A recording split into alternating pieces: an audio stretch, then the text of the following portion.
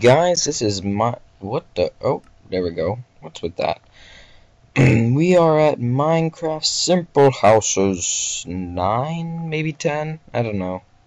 I gotta start learning to count. Should probably go back to school, elementary school, or pre-K, whatever, you know. Anyway, so over here we had the last episode house, big ass thing. And over here in the water, look at this, we built this thing. And I was gonna make a dock, or maybe have like a hole in it, and the boat actually pulls into the house, which I thought would be cool. But so much work. I mean, it would have to be so much bigger, and I just don't want to do that. I think this house is at a good size. It's a lot of space, actually. It's kind of surprising, like you look at it and you think, gosh, just a deck and a room. But we're gonna take a spin around here, and just get a view of what this house really is. And from the outside, it doesn't look like much. It's a box, and it's got some ridges and some open space. But let's dive bomb in here, a little kamikaze. And let's step on into the House of Pain. Window panes, that is. They're being used as railings at the moment, so that's nice. We got a little plant here, a little plant life. And I did that cutout down the center of the snow with ice in the middle to just, you know, I don't know, I think it gives a little bit more of an aesthetically pleasing look. And I threw a little chandelier up here just to give some light to this area without looking completely awkward. And of course I threw a window in so we can see that beautiful painting there of the dragon chasing the man riding a flying pig. It'll happen when pigs fly. And in that picture, the pigs are flying, so it's happening. We have 2 doors, or should I say 4 doors. We got our sedan going on. If you get that joke, that's so lame. Sorry, that was a bad joke. But so yeah, so we have 2 double doors. Let's put it that way, and we can go through either one. It doesn't make a difference. Let's walk in. Bam. This actually is more of like a lobby, like a waiting room, like come in, greet your friends, and look down. See how deep this house actually goes. Like the water line is at that window. Right beneath that window is the water line. Think about that. Look how how deeper down this goes. So well, not a lot of this house, but maybe 40% of this house is actually underground. And so that's something hidden. So we get this above ground space, which looks amazing. The entire roof, anywhere that's not those struts over the top, is see-through, which I think is bananas. It is awesome. It's amazing. And then we got the chandeliers here, varying heights, because if they're all at the same height, it looks terrible. This is kind of like a beehive-ish type deal. I don't know. I didn't feel like just putting 1, so I put 3. You know, shoot for gold. The glass on the top is because I like natural light. This is another natural light, but I've decided to kind of just, you know, to focus it into a specific point, which was really just so I could put something there and not have this extend all the way across. I mean, extending all the way across is nice. You can do that if you want, but it had that one patch of stone on the roof where everything else was either snow or glass, and so I really kind of wanted to put something in there that really defined that area.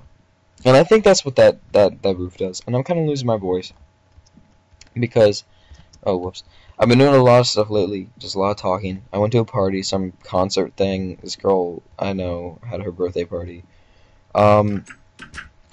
outside of a concert, so we're all trying to talk to each other, eat cake and pizza and whatever, while yelling over this concert. And so I'll get back to the architecture now. So we're downstairs. When we came down, this is not a steep slope. I'm trying to get away from steep slope, just because it doesn't look as good as a gentle staircase. And it's just so much nicer when you're walking. Like it's I don't know, it's kind of relaxing in a way. But it looks good. These are the lights in the walls. I actually go to both sides of this wall. This is underneath the deck, is what this is. And so these lights provide light to both sides. So they have a dual function. This is our kitchen, which is pretty basic. You know, you have your crafting table here, which is like it's got a little shelf in there to keep your cleaning supplies. Got a sink, and we have our oven. And I put just like some carpet on top. You know, it could be a cutting board, could be whatever you want. This one you could change to gray, and it could be a stovetop. That's all up to you. This is a pantry. Oh gosh.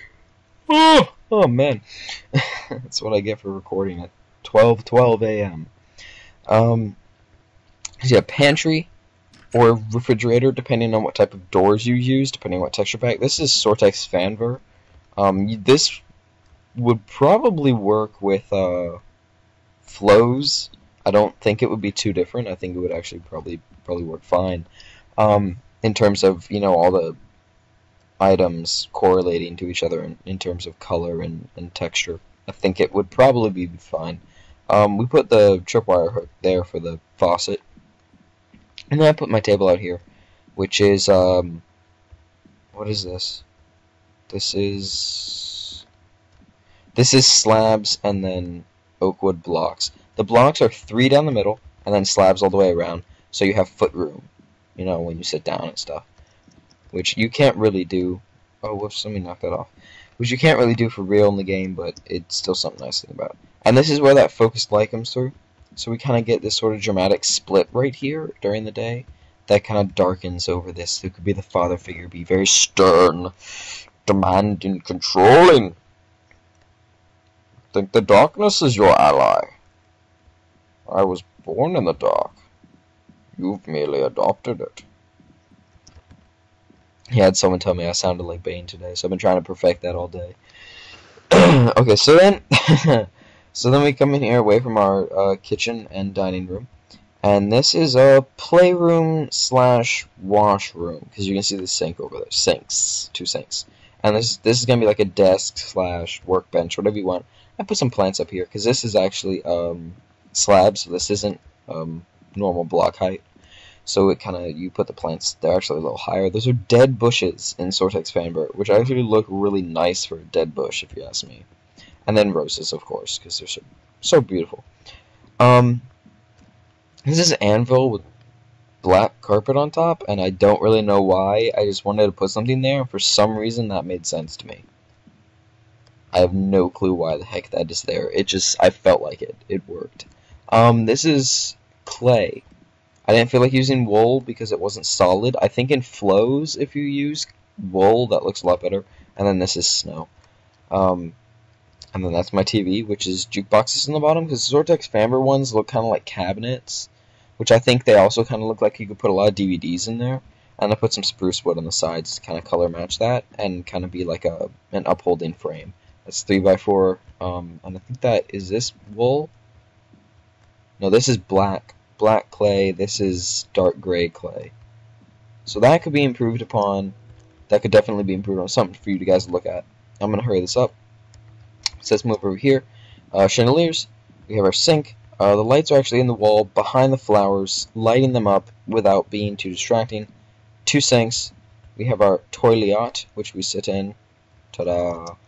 And then we have a shower here, which is these quartz slabs, which I really just like them for effect, kind of a thingamajigger. Faucet head, shower heads, and then I lowered the floor into quartz slabs, and then put a shelf in there for your shampoos and stuff. And then I put stone slabs across top. And then that one strut from the outside, the center large strut comes down here.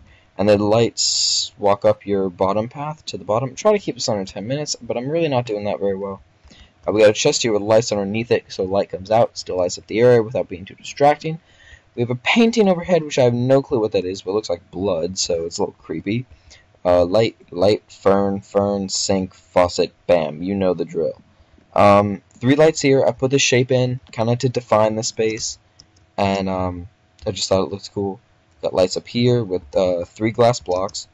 Gonna give some definition. We got a toilet with quartz slab behind it, so that'd be like the porcelain, whatever. Another shower with two shower heads and light to illuminate, and then that's that. And this is just like that because the floor was actually right above me for the floor above us. Shampoo rack, and then a bed, and that will be a house plus chandeliers. The bed is snow, and then blue clay. And that's all I have for right now. Thank you very, very, very, very much for watching, and enjoy your day. Yes, enjoy your day. Or night. However fits you. Like, comment, rate, subscribe. I doubt you subscribe. I don't do very much exciting things. But at least like and comment. Say something. Tell me what I need to do better. Every time someone says something to help me improve, that helps me. Just do it. Nike. Shouldn't have said that. That's copyrighted. Thank you. Bye.